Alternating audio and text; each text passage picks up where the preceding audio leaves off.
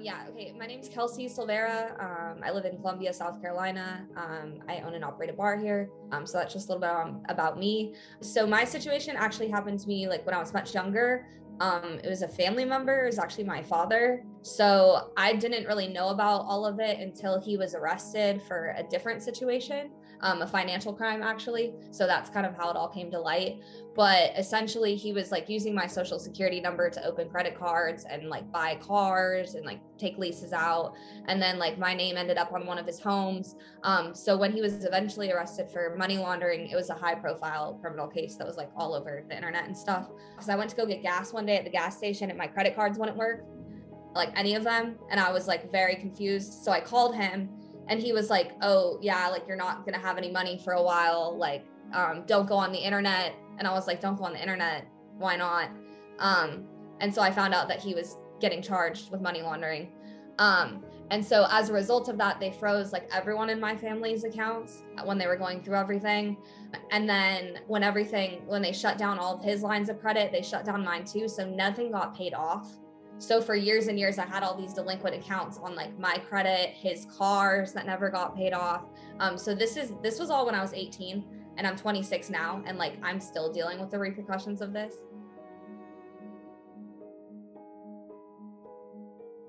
My stepdad helped me with a lot of it because like, honestly, it's kind of that thing where like you wish you took like classes on like your credit or like taxes in school, because like they don't teach you that. And honestly, I think it's something that, like you're saying, people need to be much more aware of, because like I wouldn't even have thought to check about this stuff. I had no idea that my dad had 3 cars in my name.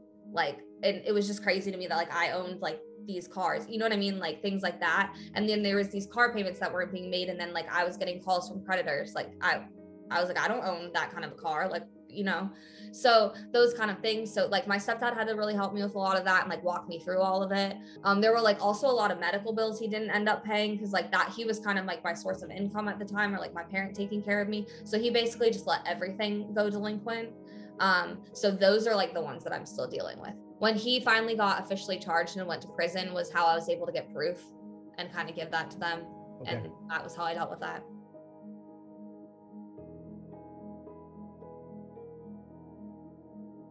So I didn't get a lawyer involved because like we were dealing with all of his lawyers and like getting interviewed by federally, like all of that mess was going on there. So like I said, we didn't want to deal with that on top of it.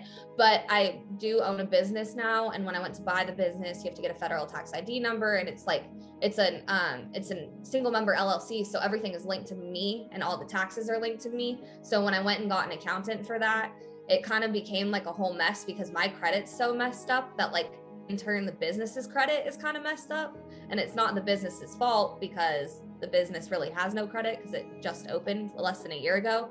But like until the business gets its own credit, I don't really have any ground to stand on, if that makes sense. Yeah. So that's been very frustrating. Like I'm not able to get credit cards for my business. I'm not able to, I mean, I've just now got a credit card for myself for the first time, when like I used to have a great credit score and my credit score dropped like nothing. So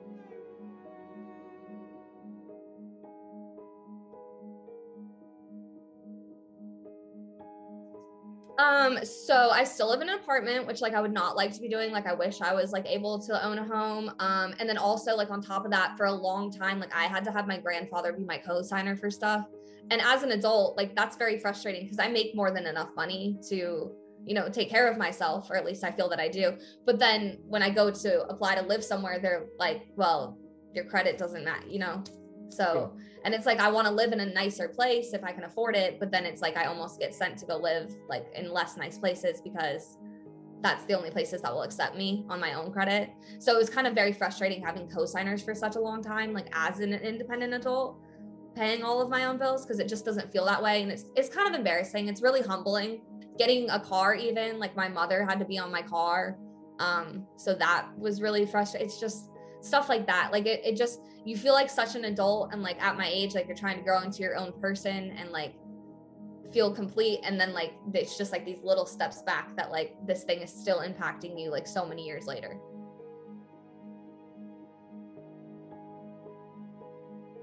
The like effects financially and everything are finally starting to wear off, and like with this business going in a good direction, like I feel better about that.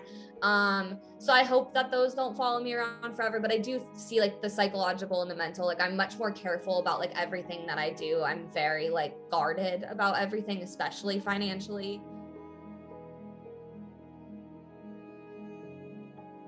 So honestly, my normal response would be to get law enforcement involved, just because I've dealt with like other situations, not like this, where like that's always my first response, especially like owning a bar, like that is always the first, you know what I mean? So that would be my first response, number one. And also like speaking to an accountant or someone that deals with this on a daily basis. Like my accountant for my business is also a forensic accountant. So like he testifies in court for this kind of stuff. So like that was really helpful for me once I met him, even though it was so much longer down the road, just having him in like my business and like my day-to-day life now, like helping me clean up my stuff and like going through everything with me on like a weekly basis and like talking me through things, just kind of educating myself almost, but with his help. I think that that was very helpful, because I think that that's a lot of the problem is like people are not educated about this. People don't know to like check your bank statements for like little withdrawals, because like people will start by doing that and then they'll take like big chunks of your money, like just little things like that. I mean, you know, and it could be someone you don't know, but just like educating yourself or like being more careful. But yeah, definitely. I mean, I would encourage getting law enforcement involved, but just my situation was different at the time.